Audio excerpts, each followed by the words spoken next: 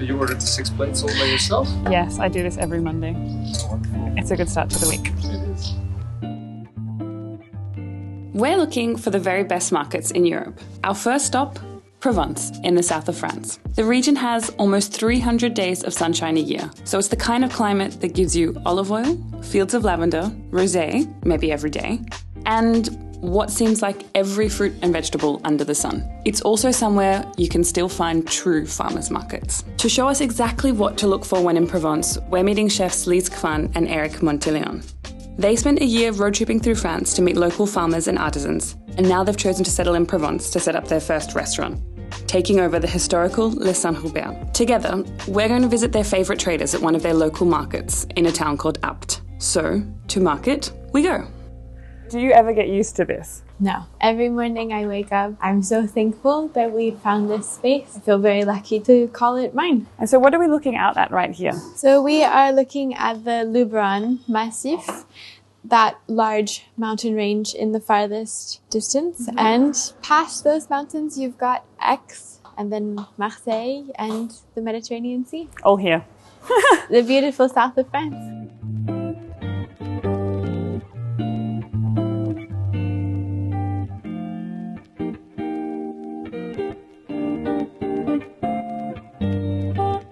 I'm preparing the swordfish. We sear the swordfish. We have a little sweet onion confit, some capers, some tomatoes with shallots, a bit of salt and mint. And this is a fantastic olive oil from Xavier Lazare in the Provence. To me, it's what makes the dish mostly. This is actually a dish that I ate in Sicily once. And when the plate arrived, I was a bit like, okay, not much work on that. And this was the best. And this also, like little by little, how I started to just focus on the product. If you have good products, you just put salt and pepper, you're done. Yeah, it's very easy, guys. Buy good stuff.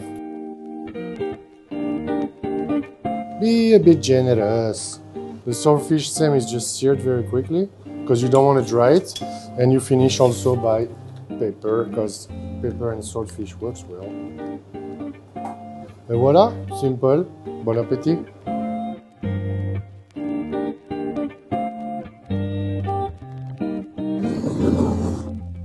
Come on, frankly. Voila.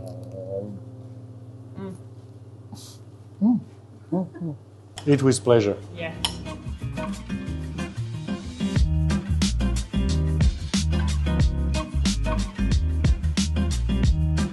As foreigners, we all have this idea of Provence. How does the rest of France see the region? I'm not sure, but everybody will tell you like slow.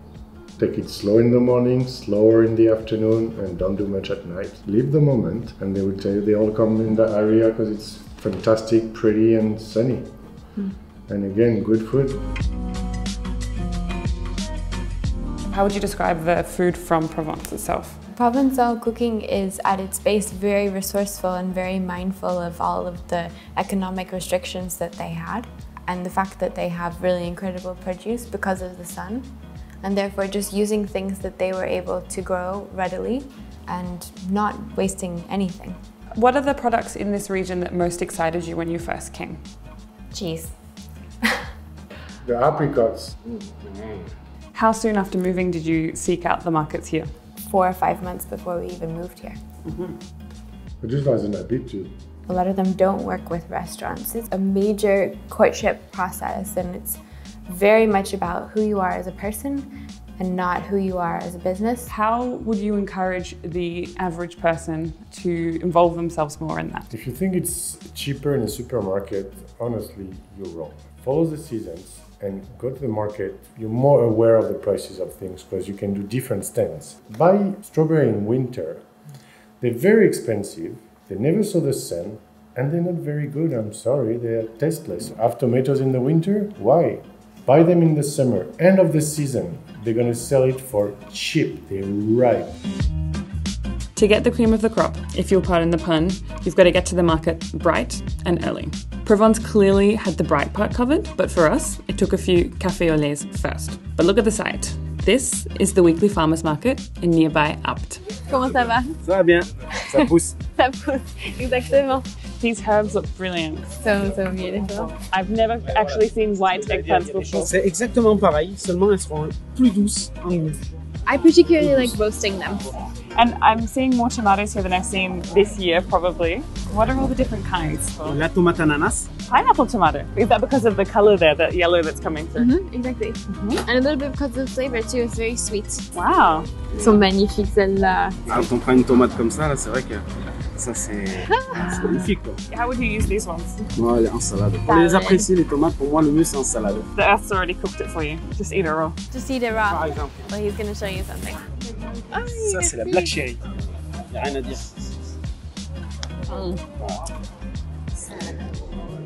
It's so sweet. It's like And candy. juicy. C'est comme un petit bonbon. C'est le dessert. Is there a particular crop he's really most proud of? Tout.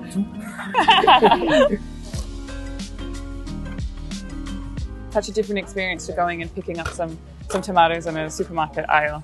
So and so much more flavor, so much more history. It's magic. Yeah, it is magic.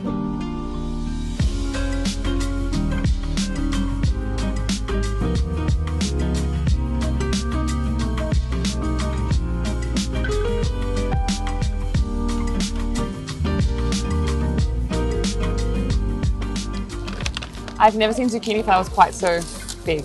Yeah, they're beautiful. They're absolutely beautiful. They're huge. And will you fry them, or what are you gonna do for us? I'm going to serve them raw. Oh, I've never had them raw. As a salad, or? Yeah. Right. So separating the zucchini on the bottom from the leaves Exactly. will be a necessary lesson in my zucchini education. Because usually I just stuff them with mozzarella, anchovies, batter them, and fry them. But for me, it's kind of a shame to fry something Right. that's so stunning already. There we go. It's like sun in a bag. Yeah. But it's not all fruit and vegetables at this market. You really can't leave Provence without an obligatory glass, or 5, of rosé. According to Lise, the drink owes its popularity thanks to a photo of Brigitte Bardot's shot sipping the wine in the area back in the day. And who am I to say no to an early morning tasting? Especially since it meant meeting Léa, an award-winning winemaker whose wines Lise stocks at Les Saint Hubert.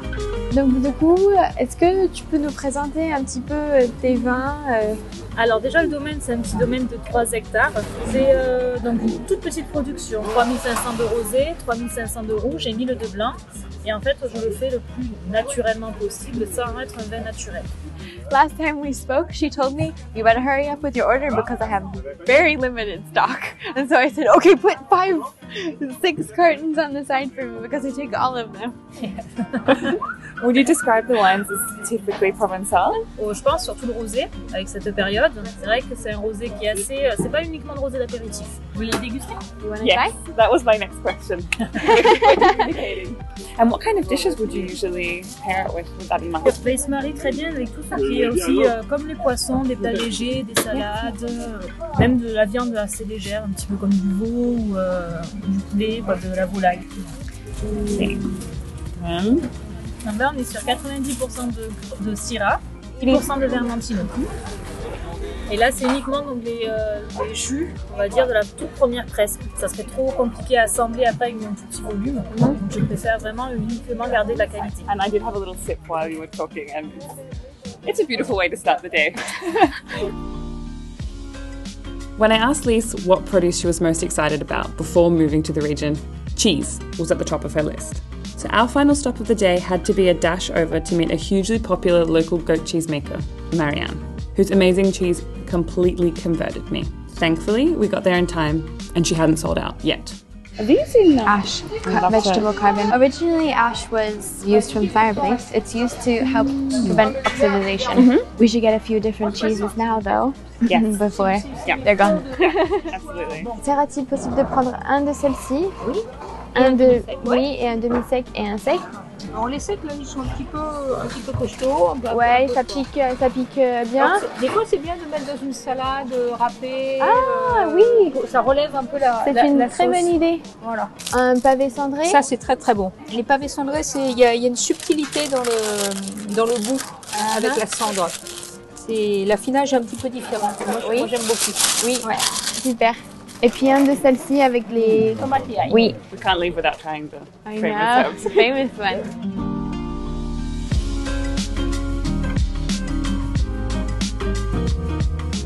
Clearly, going to the market doesn't just mean filling up your baskets. I remember something that Lise mentioned to me, that of course it's the farmers themselves that have the best ideas for how to treat their products, even with her training as a chef.